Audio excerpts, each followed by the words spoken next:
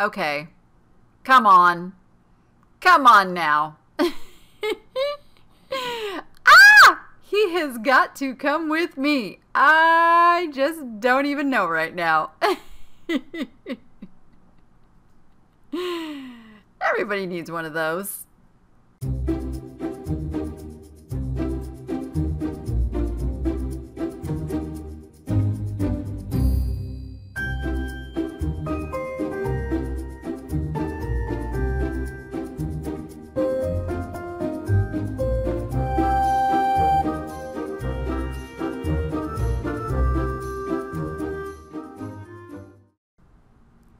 Right in the door, I spot this fantastic piece of art.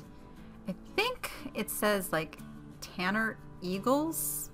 That's all I can make out. So it's possibly a Native American done piece.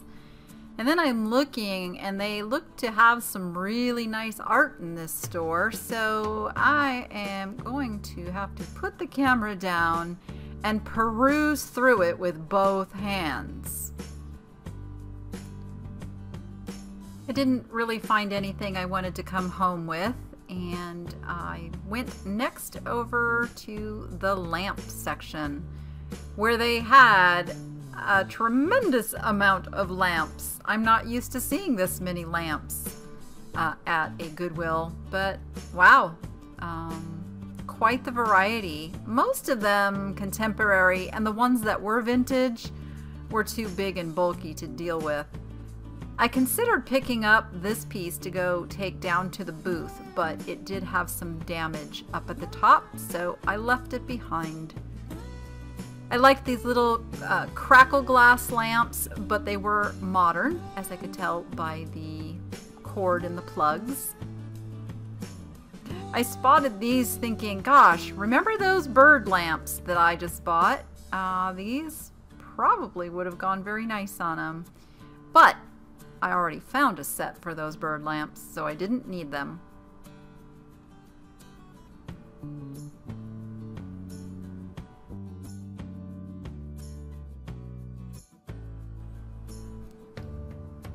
Cute little soap dispenser, but I'm really trying to leave stuff like that behind. It's something I normally would pick up and resell.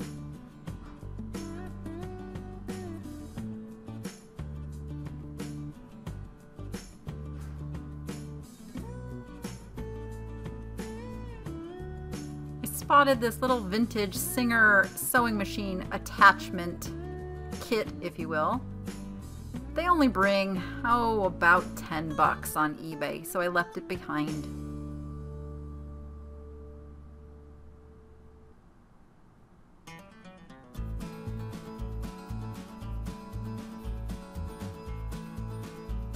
You can see I started at the back of the store this time, something I don't normally do. I'm making my way up to the stuff that I really love. I'll get there.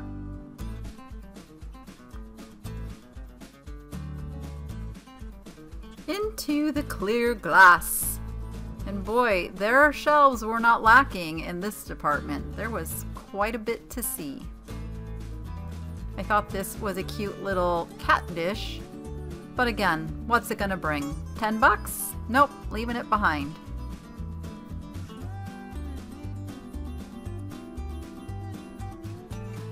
Bird. Yes, coming with me. $3.99, that's even better.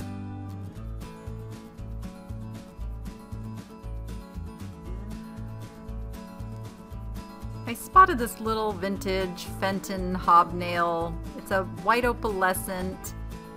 Not a great piece, but it's a nice little accent piece. If it's not bringing much on eBay, I can always put it down at the booth for $10 to $15. So I did pick this up.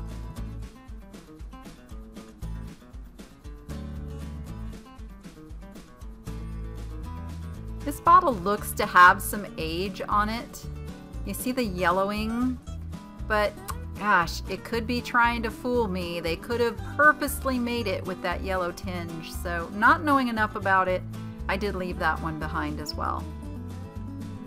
Then I spot this gorgeous art glass centerpiece bowl, which Doesn't look like something you'd want to ship, but I had a good feeling about it, and it is Jablonski, and it is coming home with me for $5.99. I'll show you why. So here I did a search for Jablonski glass bowl. It is Polish glass, but this is also an interesting lesson for you.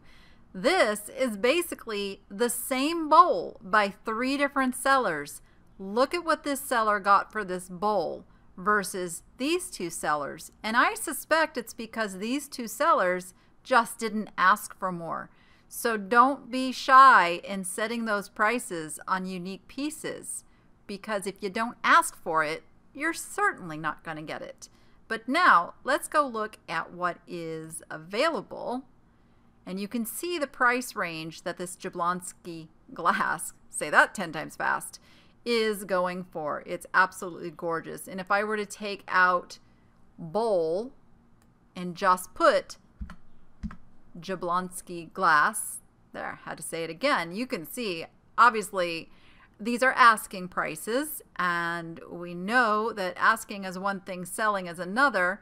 So a quick check on the sold shows you there are some pieces of Jablonski going for thousands of dollars. So I am really excited that I picked up this piece, and I will probably price mine in the $200 range. That makes the hassle factor okay. Okay, now I'm excited. I'm finding stuff everywhere I go. This turkey was really well done. Reminded me of a Fitz and Floyd piece, but I think it's missing a lid. I'm gonna get him anyway. And then I spot more of this hobnail on the shelf, so I grabbed this piece to go with the other little piece that I got. Now I could actually make a listing and put both pieces together. And then I start spotting this Fenton silver crest, and I'm gonna have to put the camera down as I load the cart with all of my goodies. Okay, my cart is full. Now I did get this piece and another piece because I figured out they belong to a tidbit tray, and if I could actually find the rest of it, it sells for about $60 to $70. So I took a chance on it. Okay, now I'm on a roll, and I spot these little cuties from World Market. World Market's kind of an upscale store, and I've never been able to buy anything in there, so I went ahead and grabbed all 3 of these little cuties. And I like that little green vase, but it's pretty common. This was really interesting. Couldn't make out the mark, but there is definitely a mark on this piece. Could just be an art pottery piece.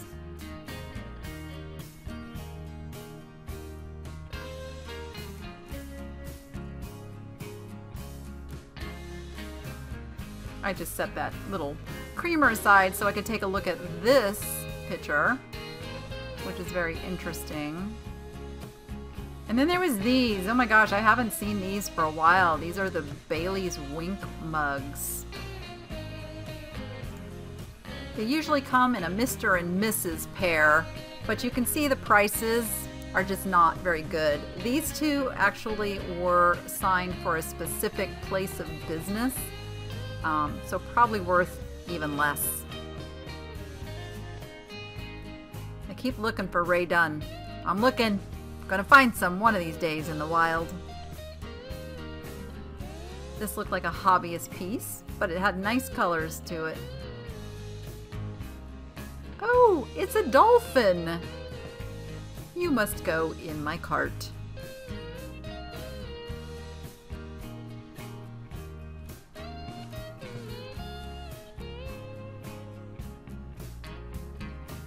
These were pretty, but they did not have their saucers.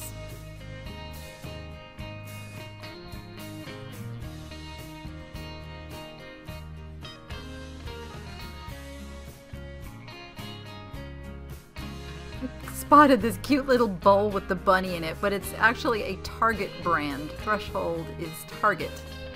Very cute though. And then this is a Pampered Chef egg cooker. Ceramic egg cooker.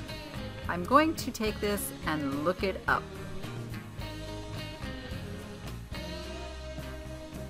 More Wilton. I used to buy those all the time, but now there's only selective ones that are really worth selling, and I'm not really up on which ones it is. I love these things that have the recipes in them. I contemplated buying this as I love au gratin potatoes. After looking up the Pampered Chef item, I discovered not worth me buying.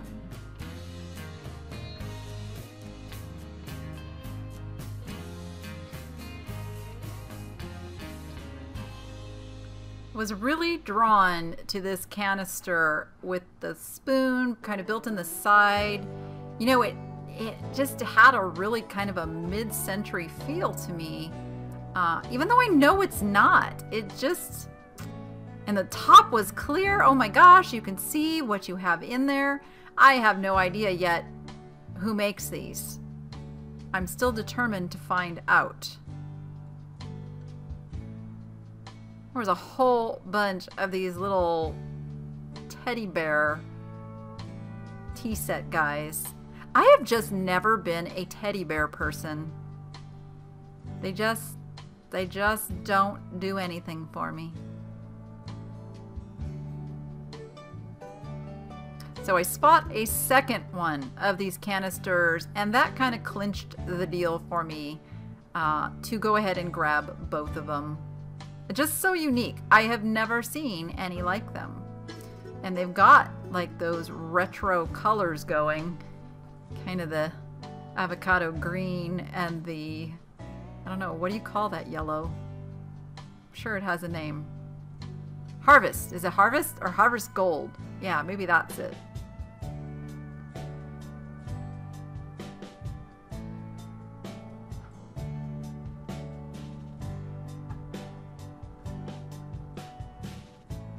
I was trying to get down to the tray that was on the very bottom here, or platter, if you will. I'm not a big fan of selling these to ship online. Let me just make that clear. I was looking at this as potential to put into the booth. I actually really, really liked it. Obviously, it's got a birdhouse and a bird on it. Come on. So I had to give it some thought before I left it behind.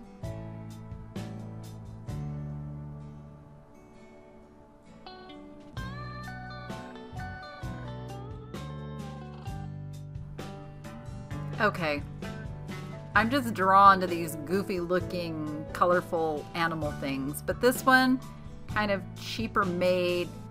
Hard to tell you what I'm trying to say there with that cheap ceramic, but I think you know what I'm talking about. I got that for my mechanic, for real.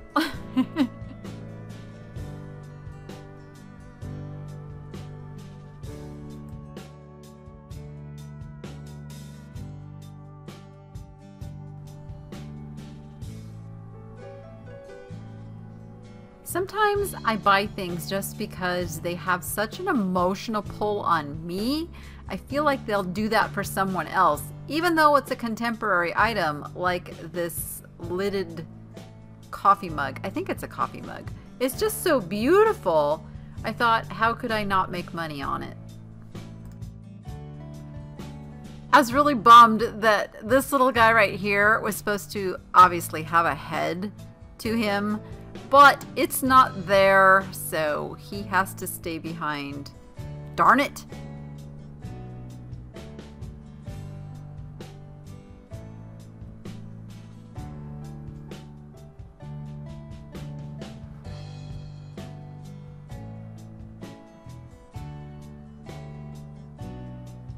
Haha!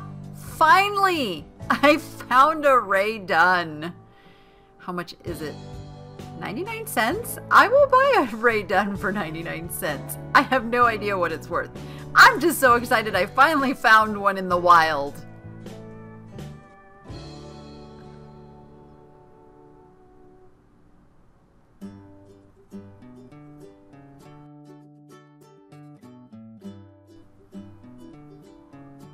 All right, now we're starting to get into the good stuff.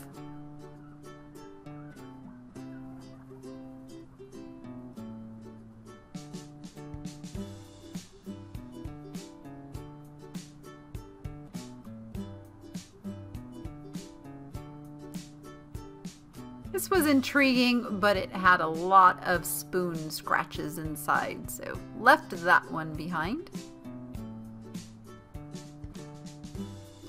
Golden Knights, that is a big thing here in Vegas, and I was all set to buy this for like 99 cents, and then saw that $4.99. Yep, pass.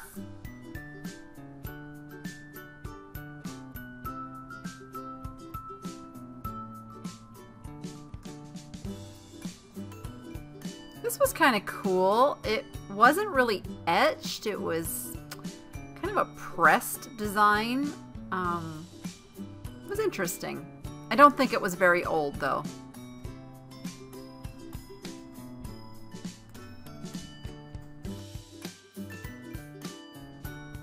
This is a piece of EAPG, Early American Pressed Glass, and I have sold a piece like this that was in a brown color, or what they refer to as root beer. So I wasn't quite sure about the clear, and because it's sort of a plain pattern, I went ahead and left it. But it's a cool piece, and I actually really loved it.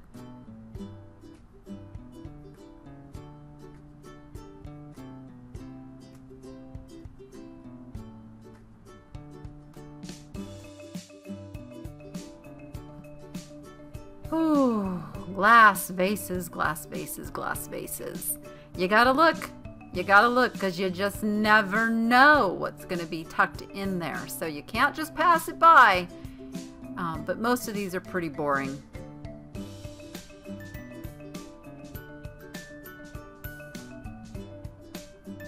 Even when there's vintage glass in there, it's still just not worth enough to pick up for resale.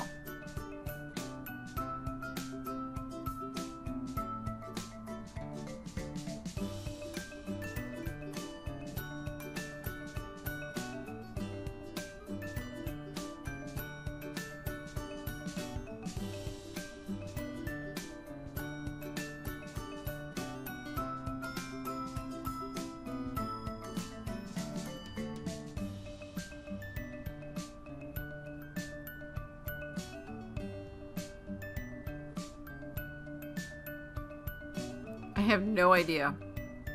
No idea.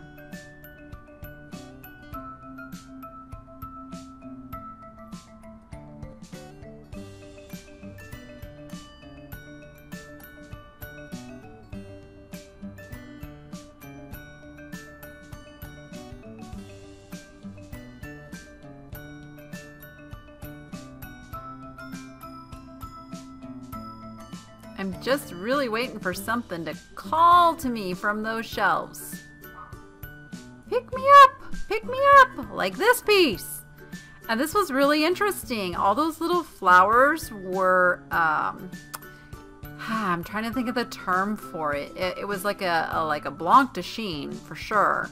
It had some crazing, but I'm not sure if that crazing was artificially put there. But this had a nice feel to it, and for $3.99, I went ahead and picked this up.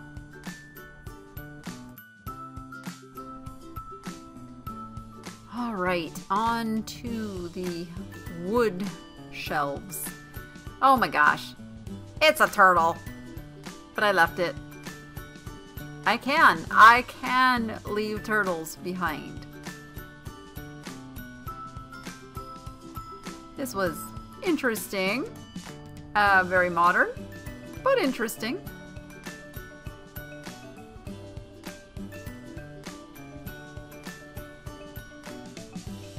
I do love that the shelves are starting to fill up again. It was pretty barren for a while. All right, come on. Pizza coasters? Who doesn't need pizza coasters? I have to get those.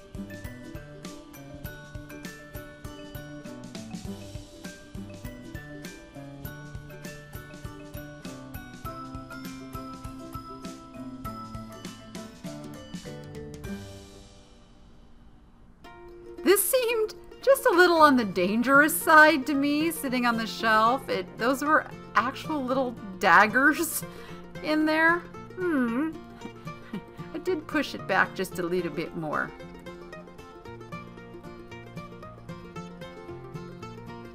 Okay, let's see what we can find on the metal shelves. Again, this is an item. Had it been 99 cents, I probably would have picked it up, but not for $2.99. I mean, that $2 can make a world of difference in resale.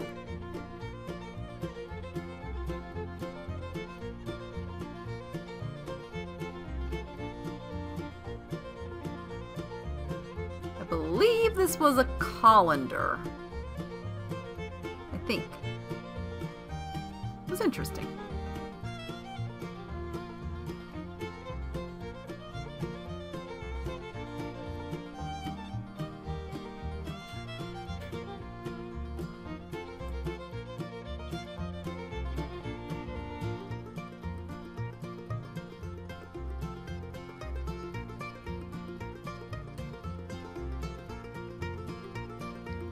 Okay, what is this? It's like a big concrete thing. Oh, it's a fish.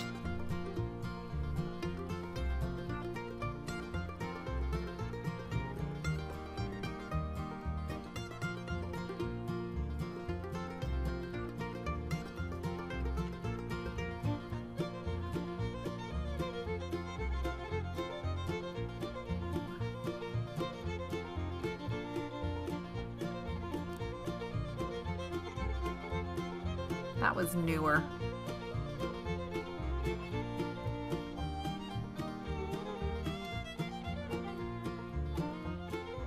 Made in Russia. Kind of cool, but it was pretty scratched up.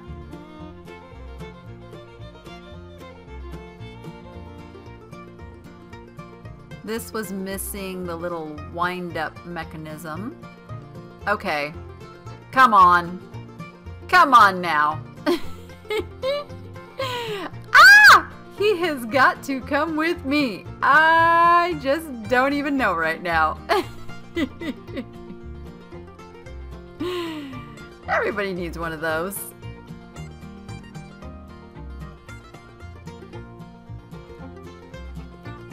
I thought this was either a bank or a cookie jar, but it was neither, so I left it.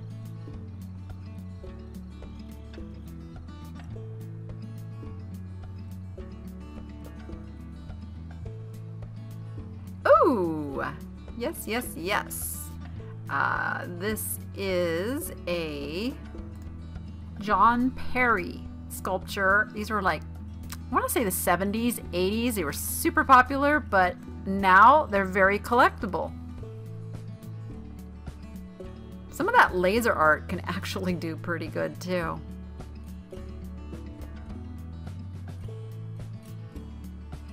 I had to move somebody's empty cart out of the way. It was in my way. I needed to shop. These are the important shelves.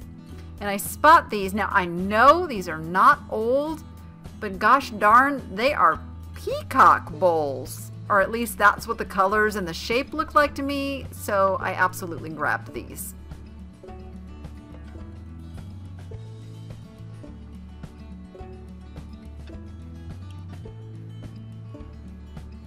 Classic wildlife collection. Okay, here we go with the one-handed. Try to figure out what's in there. I did figure out it is the shark of the series. Couldn't find any solds, only a couple of listed, and not very good prices at that.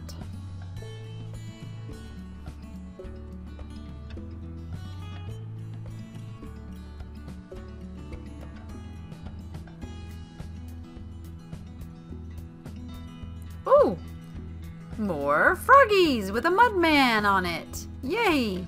I will take the mudman. Oh no, he has got a broken hand. Darn it! Thought I had scored.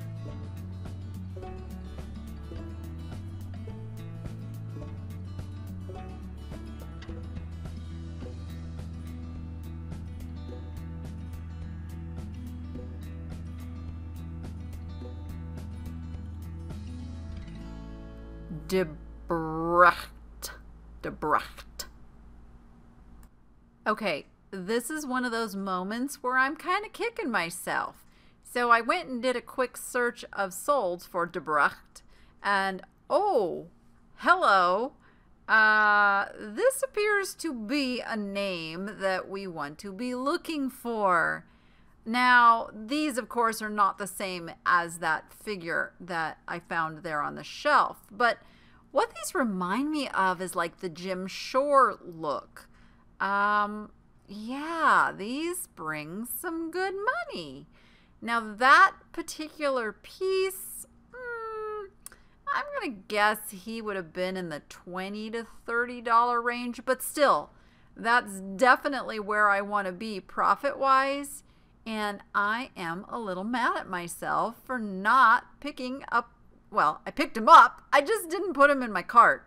And next time I will know, and I hope this helps you too.